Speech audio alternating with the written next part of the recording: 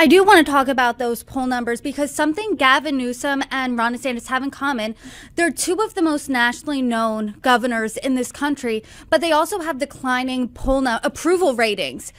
Both of them do. They're still pretty high, but they have dipped within the past few months in their state. Do you think for either of them, Governor Newsom or Governor DeSantis, this will move the needle in any way for their state in terms of approval numbers? I really don't.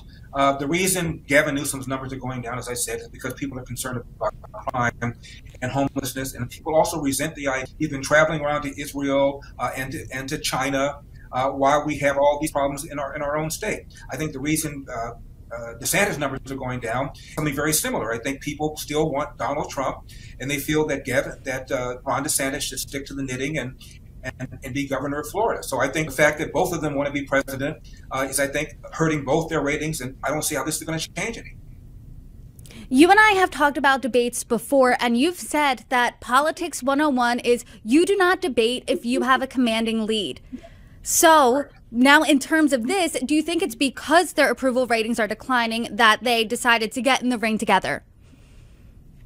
Well, I'm not really quite sure. I know Hannity is the one who interviewed Gavin Newsom and suggested this debate. I think, frankly, that DeSantis was kind of surprised that he said yes, and I think DeSantis would have perceived himself to have been a coward, or would have thought others would perceive himself to be a coward if he said no. What I find interesting about this whole thing, Brittany, is that the RNC, as you know, did not allow me to debate the first time, claiming that I did not meet their criteria. One of the things that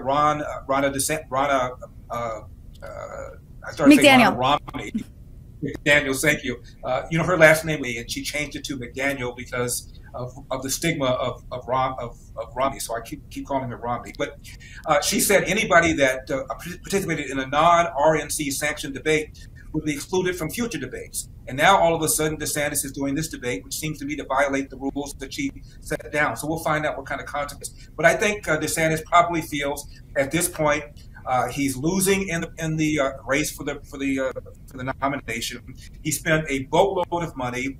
He has fired managers, and I think maybe this is a Hail Mary for him, that if he feels he does well in this debate, maybe, just maybe, his numbers will go up. But I doubt it. Again, I think it's just a sideshow. What really mattered was the time when Gavin Newsom was facing a recall, and he was asked to debate me. He refused to debate me, and now there's nothing at stake. He's turned out, so he's got nothing to lose.